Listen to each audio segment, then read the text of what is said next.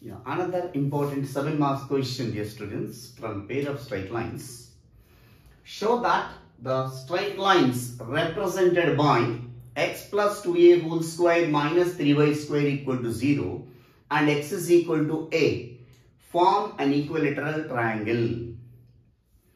See here, the given pair of lines, first given lines. So first set of lines is x plus 2a whole square minus 3y square is equal to 0. Here I am going to write x plus 2a whole square minus 3y square. Can I write it as root 3 into y whole square? The meaning cannot be changed now. It is in the form of a square minus b square, a plus b into a minus b.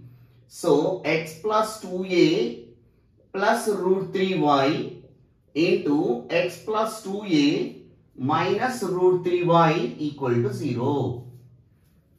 So from this one line, from this another line. So first line is here x plus root 3y plus 2a equal to 0. Put that equation number 1. And second line x minus root 3y plus 2a equal to 0, second line. And the third line is x is equal to a. That means here we can take this side. X minus a equal to 0. So they are asking to prove these three lines forms an equilateral triangle. So equation 1, equation 2, next equation 3. First find out the angle between 1 and 2. That is, here we are assuming that angle A. Find out angle between 2 and 3. That is angle B.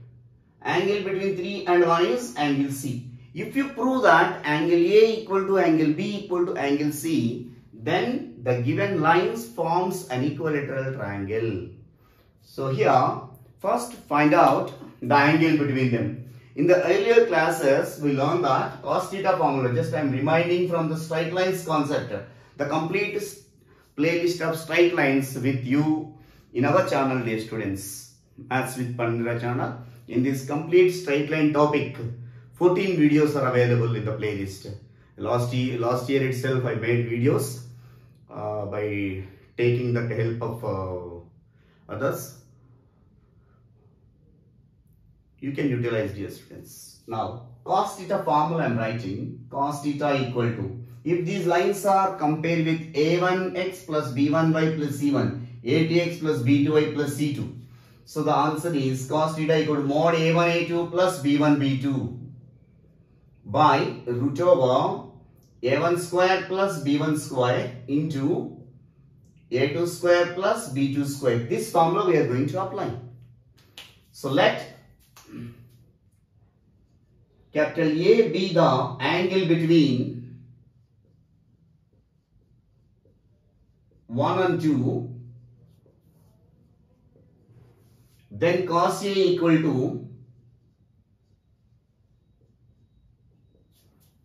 so here mod, here x coefficient 1, here x coefficient 1, a1 a2, so 1 into 1 plus b1 b2, root 3 into minus 3, root 3 into minus root 3 by root of a1 square plus b1 square. So 1 square plus root 3 whole square.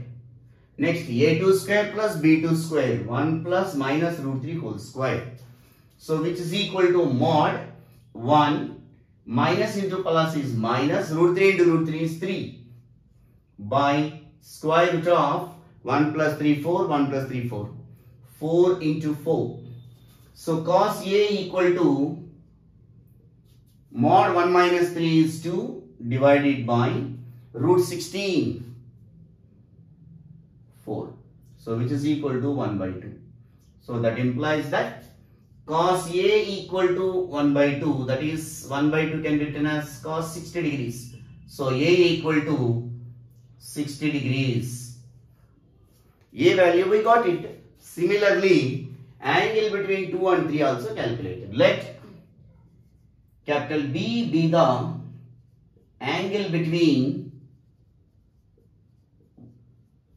2 and 3, then cos B equal to mod in 2 and 3, here x coefficients 1 into 1 plus here minus root 3 into 0. Here y coefficient is not there now in this, by root over a1 square plus b1 square, 1 square plus minus root 3 whole square, a2 square plus b2 square, 1 plus 0. So which is equal to 0 and everything is 0, 1 by root 4, that is equal to 1 by 2. So cos B equal to 1 by 2, that is equal to cos 60 degrees. That implies B is equal to 60 degrees. In triangle ABC, we know that the sum of the angles, angle A plus angle B plus angle C equal to 180 degrees. So angle A value 60 degrees, angle B also 60 degrees, plus C equal to 180 degrees. So 120 degrees plus C equal to 180 degrees. So C is equal to 180 minus 120. So C equal to 60 degrees. So therefore, by observing angle A equal to angle B equal to angle C is 60 degrees, then triangle ABC is an equilateral triangle.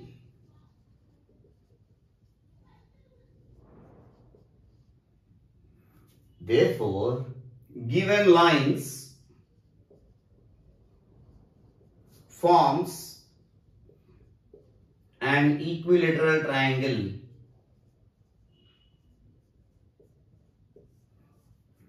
Hence proved. They are asking to prove the result forms an equilateral triangle. I hope you understand, dear students. Thank you, all of you, for watching our channel. Thank you all.